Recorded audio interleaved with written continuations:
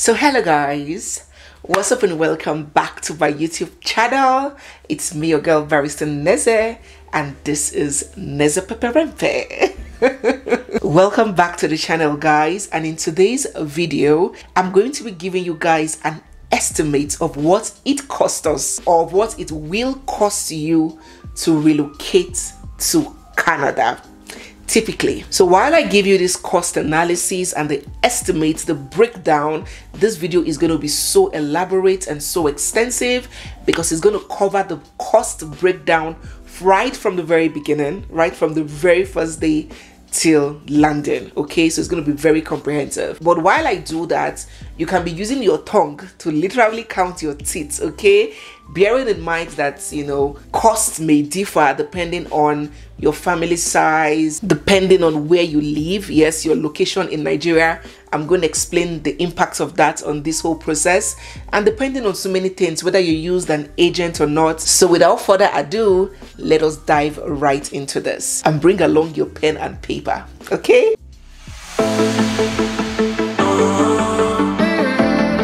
so the first cost that you are going to incur when you have decided to relocate from Nigeria is the cost of the National Identity Card, the NIMC. Okay, you have to get an NIN. So prior to now, people just go straight and get their international passports done. But now, before you get your international passports, you need to be registered on NIN, down to even a one-day-old baby. I did my daughter's NIN when she was barely 2 days. She couldn't get an international passport without that. So that is the policy now. Everybody must get an NIN.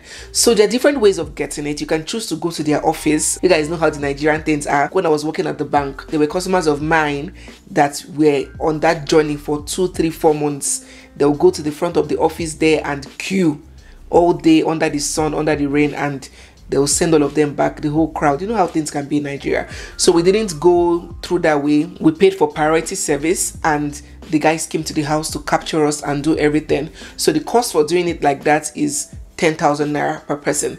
And I know that we did it for all of us, including my help, Chidema.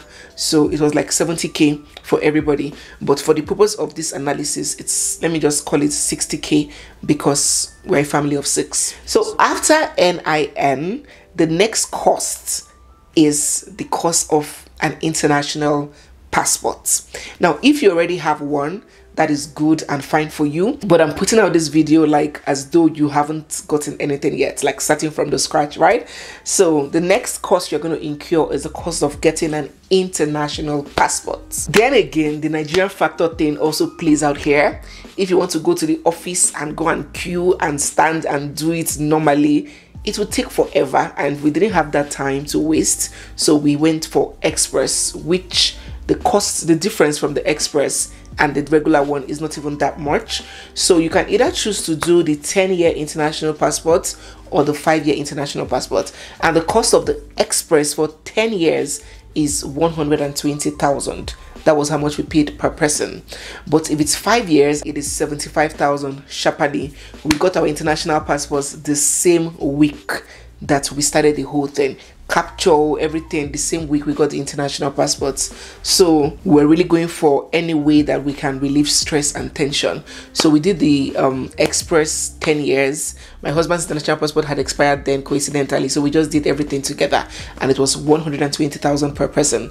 But as I said, use your tongue to count your teeth. If you want to go like regularly to the office and you don't have that much money to pay for 10 years, good and fine, you can start with the 5-year issuance, and when you come here, when you start working and, you know, pepper don the rest small, you can always renew. But we didn't want that stress. We wanted to be done with it once and for all. So that was like 720. The next expense that you are going to incur when you are on your journey to relocation, especially through the express entry platform, is the cost of the IELTS exam. That is the English test, right? The English exam, where your proficiency in English will be tested. When we did ours, it was about 80-something thousand, almost 90,000 if I can remember clearly. But now I hear that the fee has been increased and it's going for 116,000. So if you are doing yours now, and of course if you're married, it's advisable for you and your spouse to do it, so both of you can get the full points from English test. So that's about 116,000 times 2. That is 232,000 naira. That's what it will cost you and your husband, or you and your wife, whatever, you and your spouse, to get the IELTS exam right now. But during my time, we did it for about 80 something thousand. Now, another additional expense that you can incur here is the cost of the IELTS training.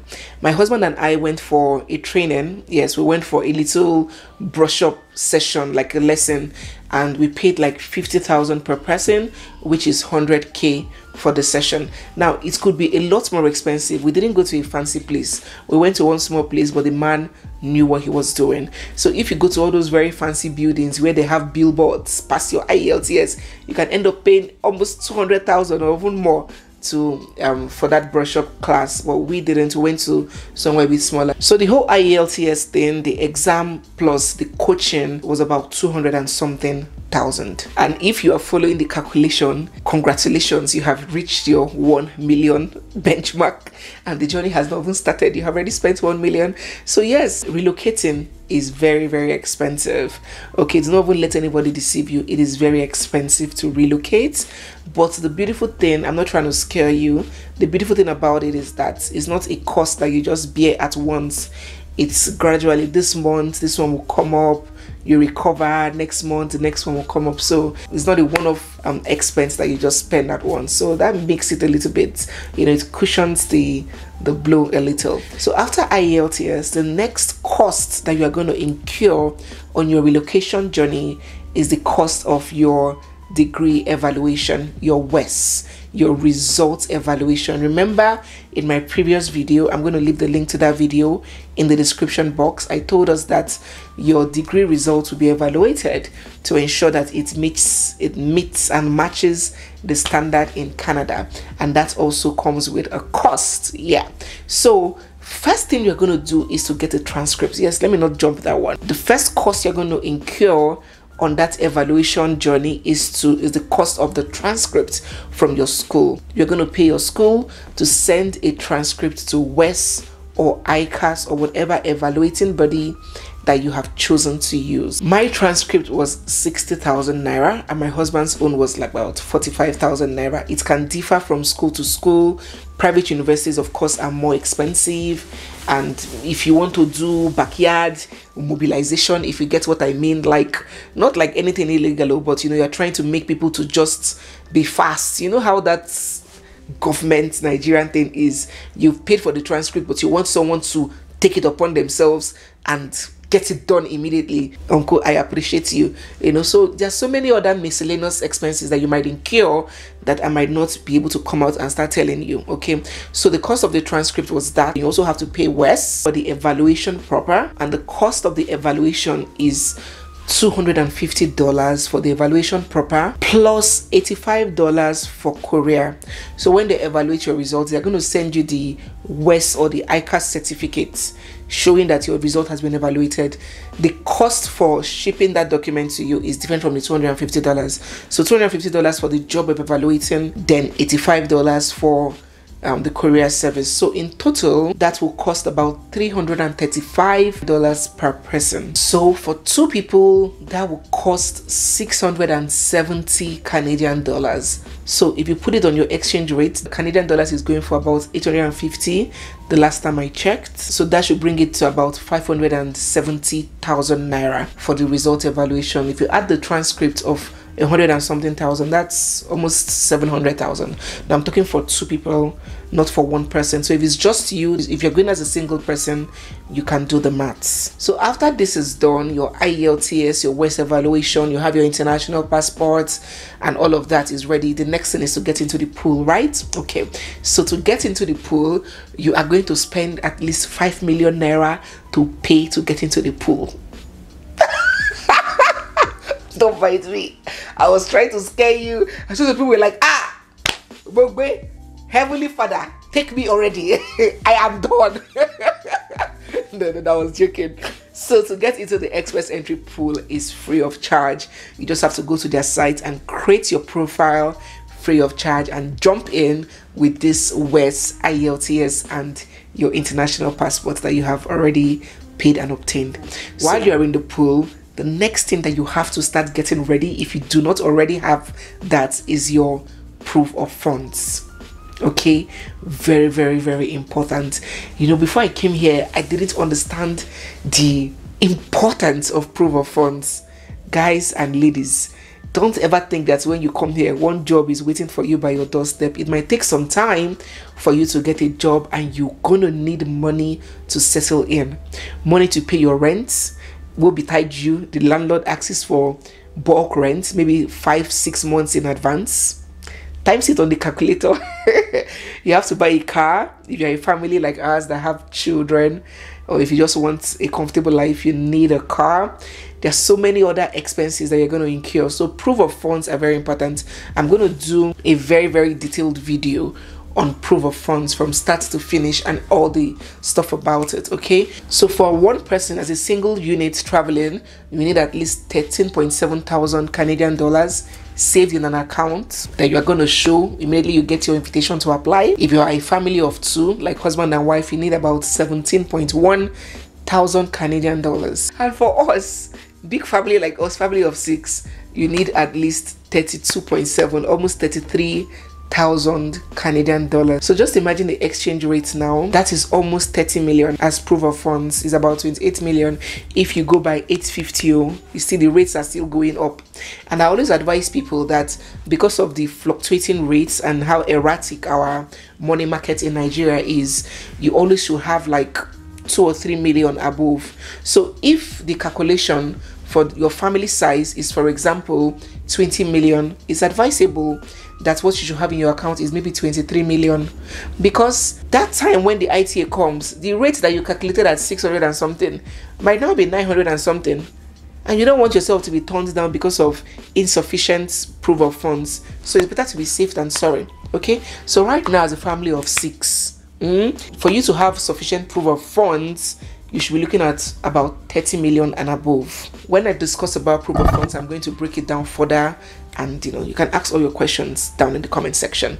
So while you are in the pool waiting for invitation to apply, you have your proof of funds secured in the account. Do not touch it. You don't start keeping proof of funds when ITA comes. No, the money should be kept. Okay, so God willing, if you are making progress and you get invitation to apply, then that is when the real spending starts. All these things I've been talking are all beans and moi moi. The spending has not even begun. You've not even touched the tip of the iceberg. This one is just child's play. When you get your invitation to apply, the first cost that you're going to incur is the cost of medicals. Remember I told you that Canada is not looking for very, very sick people to come and be liabilities in their health sector. So they're going to test you like lab rats. They're going to check you from head to toe, x-ray, urine, blood pressure, height, weight, and make sure that you are sound and fit to come and walk. So there are 2 centers in Nigeria that conduct the medicals, and that is the IOM and the Q Life. They are both located in Lagos and Abuja. Now this is another distinction. Remember I had explained earlier in the video that you might be incurring more expense or less depending on where you live. So for people like us that live in Port Harcourt, we had to travel all the way from Port Harcourt to Lagos to go do medicals, and medicals is for everybody, not just adults. Even my baby, when I just had her at 1 week plus, I had to carry her, as tiny as she was looking like a butterfly. I carried her like that to Lagos for medicals. So everybody must do medicals, even if it's a newborn baby. Because of the cost of transportation and logistics, we spent a lot more running the medicals. The medical exam itself cost like 36,000 for children and about 47,000 for adults. So for a family of 4 children and 2 parents, you should be looking at about 240,000 for the cost of the medicals, and that is fair, right? Good. But for people that will be coming from Owerri, Onitsha, Port Harcourt, people that do not live in Lagos and Abuja, then flight was so expensive. We got flights for like 100,000 per person, and it was for 5 people. So just imagine like 500,000 going and 500,000 coming. So flight alone was like 1 million.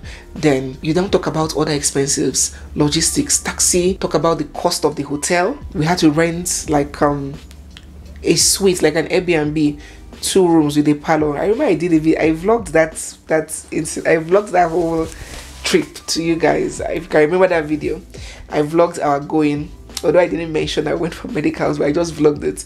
So you can imagine 1 million naira on transport alone, flight though. They talk about all the taxis, all the logistics and all of that. Adding that to the cost of the medicals, you might find yourself spending up to 1.5 million if you're a big family and if you do not live in Lagos or Abuja, except you want to explore other alternative modes of transportation.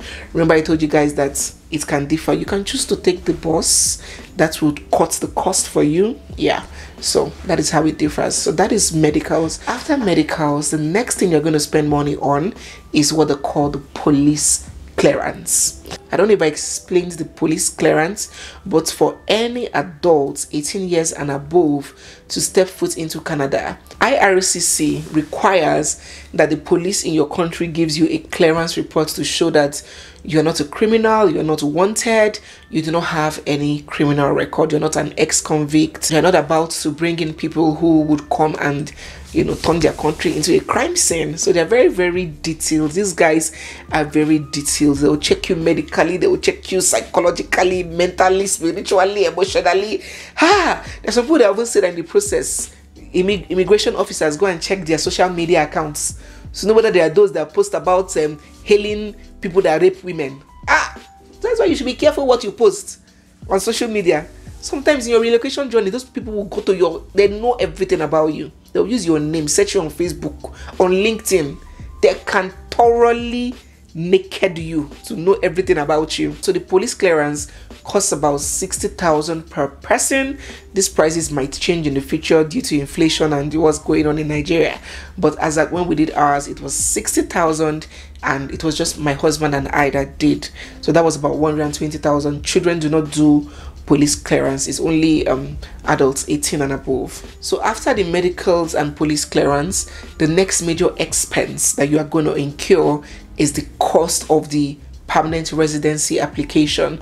So when you get an invitation to apply, you have your police clearance certificate, you have your medical reports, everything is ready, your proof of funds is ready.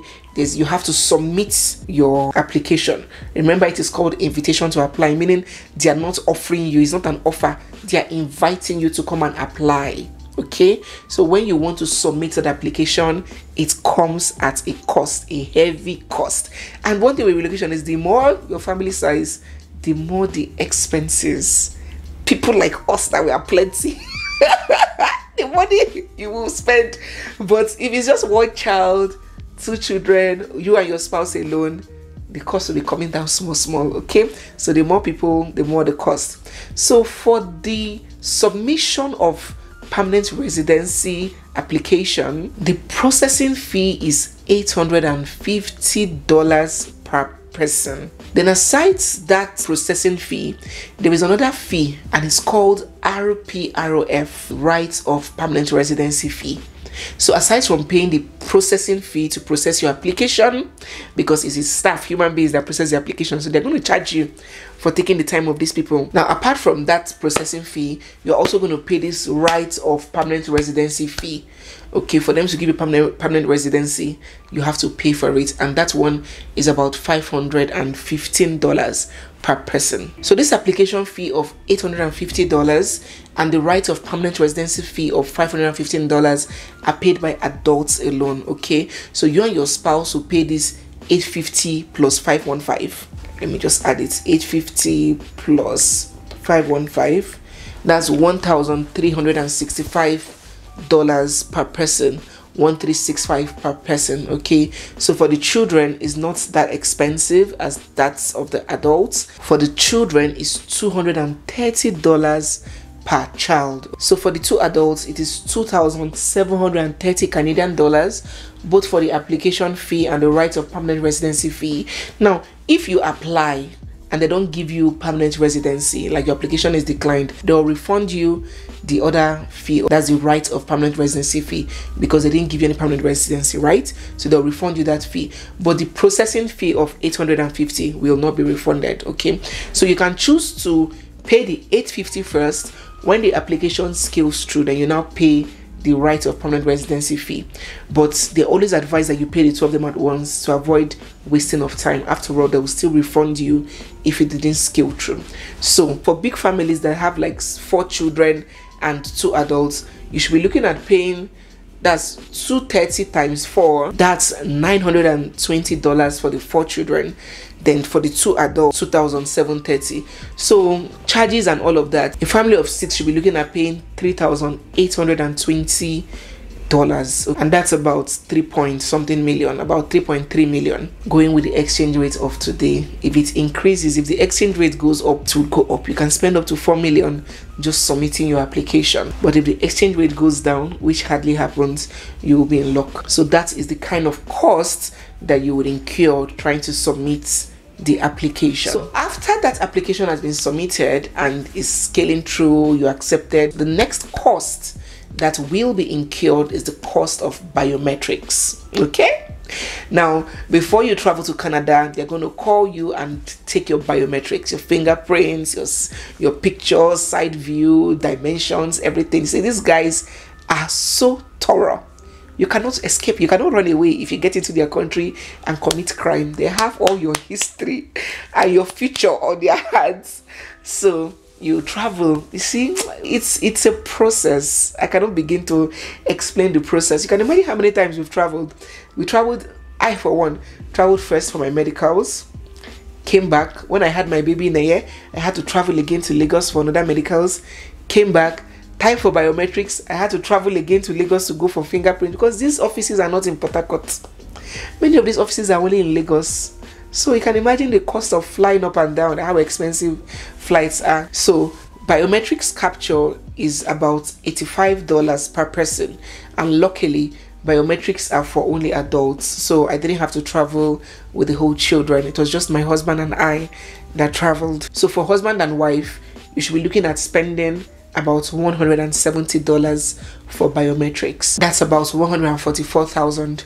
But if you have to travel from your base to Lagos, cost of flight and everything, that endeavor can take you another $500,000. It will definitely take you above $500,000 when you talk about lodging in a hotel and other logistic, expenses that comes with traveling. So that's that for biometrics. So after biometrics, the next cost that you will incur is the cost of taking a professional photograph. Okay, now I've mentioned it in my video earlier that you're going to be required to take a picture from your country and attach in your international passport and send to them for visa stamping. So it must come in very, very strict dimensions. That's the passport that will be used for your PR card. So it's not a roadside studio. You just enter any roadside studio and say, Akim, snap me passport. Mbano. It is not this type. You have to go to those highbrow studios that know what they are doing. I went to a very big studio, very expensive studio. We spent, was it 5,000 naira per person? I first went to one studio. They were telling me 10,000 naira. I ran. So I went to studio 24. I started asking myself, if I knew, I would have taken this thing at that other place. So if I was sure that they were going to give me the right thing, because the one I took at the second studio that I went to that charged us 5,000 was rejected by IRCC. And when we came to Canada, we had to go to Staples and took another one. So the cost of the passport photograph is about 5,000 per person. So if you're a family of 6, you should be looking at 30,000. So the next thing after taking the passport is to dispatch your passports to the visa office. Yes, and you have to pay DHL. Hey God, you have to pay for that. I can't remember how much I paid. These dispatch companies do not just check the weight, they also check the sensitivity of the materials. So they considered international passports sensitive materials, so it was a lot more expensive to dispatch. Okay, so we had to put the passport photograph on our international passport and dispatched it to our visa office for stamping, and that's another cost, but not too expensive. It's not up to 100,000, it's not up to 100,000. So while your visa is out there for stamping, you know that shit has gotten real. You are traveling, so you just have to start the whole preparation waka, which is another cost on its own.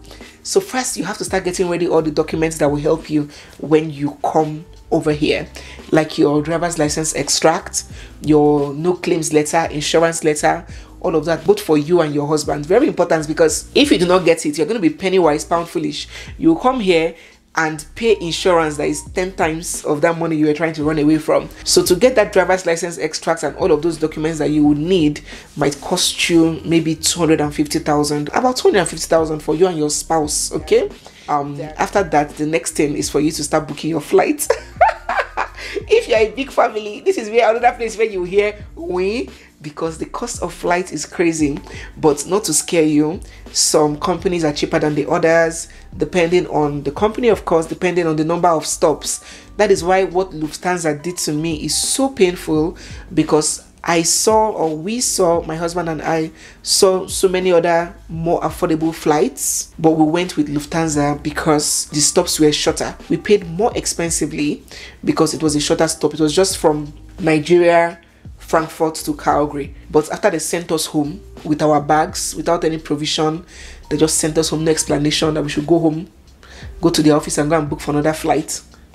Whenever I talk about that thing, it gets me really mad. The flight they eventually put us on was 3 stops after we paid for 2 stops, or is it 1 stop? They now put us on a flight from Port Harcourt to Abuja to Frankfurt to Toronto to Calgary. It was too hard. So, well, if you don't have many children, you can save some money going through longer stops, many stops. But we had a lot of children, so we paid more expensive because we didn't want stress, and we still ended up going through all that stress.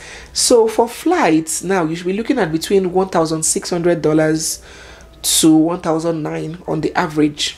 Little children, I don't know whether children are cheaper, I've forgotten, but maxing it on the average, you should be looking at least $1,700 per person. So $1,700 going with the exchange rate now is about 1.4 million, 1.450 million. That's almost 1.5 million per person. So for a family of 6, if you have a big family, that's budgeting about 8.6 million for flights from Nigeria to Canada. Yes, it's expensive, but as I mentioned earlier, don't be scared. You might not have as much children, right? And you might find cheaper flights. Try to book earlier. The sooner the travel dates, the more the prices go up. So try to book earlier. Go around, check all the flights. I also hear that there are cheaper times to book flights. Some say if you book in the night, it's cheaper than booking in the morning. Just make your inquiries and see how you can get things a bit cheaper for yourself. But that is the average. Once you have taken care of the expense for flights, the next thing you have to start looking for is accommodation. Whether you're going to stay temporarily at an Airbnb or you're going to rent a house straight from Nigeria, depending on your luck and what is available to you. We were not fortunate enough to get a house. Let me not call it misfortune, because maybe God wanted us to come here and see the house we want for ourselves, instead of somebody picking a house for us and we'll be regretting, oh my God, I don't like this place, I wish we saw it by ourselves, we wouldn't have picked this. So everything worked out according to how God plans it. No regrets at all. So we didn't get a house from Nigeria. We came to Canada and we saw the house that we liked and we picked it. So we stayed at an Airbnb for almost 1 month, 2 Airbnbs as a matter of fact. Typically, you are not going to find an Airbnb less than $100. That's the cheapest.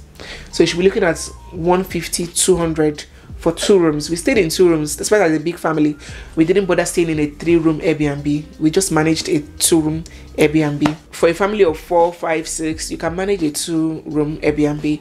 And for that kind of Airbnb in the city that we stay in, I don't think you can see anything less than 100 Canadian dollars daily, because we didn't see. You'll see 150, 200, 250, 300. So let me just max it at 150 per day. Okay, no, let me not take it up. Let me just say maybe 120 per day, which might be unlikely, but let me just be modest with that figure and say 120 per day. So yeah, my camera battery died. I'm not even sure where I stopped. Well, let me just go and share. I think I was talking about Airbnbs and how it is better for you to book for like 30 days. You know, just give yourself that 1 month, knowing that within that 30 days, bad as you bad, you have a house. We stayed at the first Airbnb for about 2 weeks, almost 2 weeks, not because we chose to, but because of the cumulative effect of Lufthansa sending us home. So some days that the Airbnb was lost, and by the time it was time for us to check out of the Airbnb, we still hadn't gotten a house. So we had to start carrying our loads to the second Airbnb. So you don't want that to happen to you, especially when you have many children. The stress will be too much. So it's best you just book for 1 month and know that within that 1 month you will settle and get a house. Okay, that's for those that are not renting from Nigeria straight up. So just if you times that 120 average I gave you, $120 daily by 30, that's about 3,600 Canadian dollars for the first month at the Airbnb, and in naira that's 3 million naira. But if you get a house, it will be cheaper. Of course, you're not just coming as a new immigrant to start paying for a house of $3,600. It will be a lot cheaper. So just wait and know what can work for you. Then when you have taken care of your flight and where you're going to land and cover and stay under a roof when you get there in terms of housing or Airbnb, the next major expense, you cannot even begin to quantify the expenses that go on here, is the expenses of buying and maybe cargoing for people like me that cargoed. Now, I do not expect that everybody will travel as elaborately as I did. As your pocket rich, now so you go do, right? But me, I really traveled over prepared. So we spent a lot of money here because there's so many things to buy, so many things to buy, so many things to do. Foodstuff alone, foodstuff is so expensive. Just fish and stockfish alone, I know how much we spent on just azuibo and oboroko. Dry fish and stockfish alone. Then you're talking about different egusi, ogbolo, crayfish in bags, okporo. Ah God, there was so much to buy. You need to buy good wigs because you don't want to come here with sponge now. Even if it's 1 or 2 good wigs, that will be. It's not the one that every day you'll be coming here.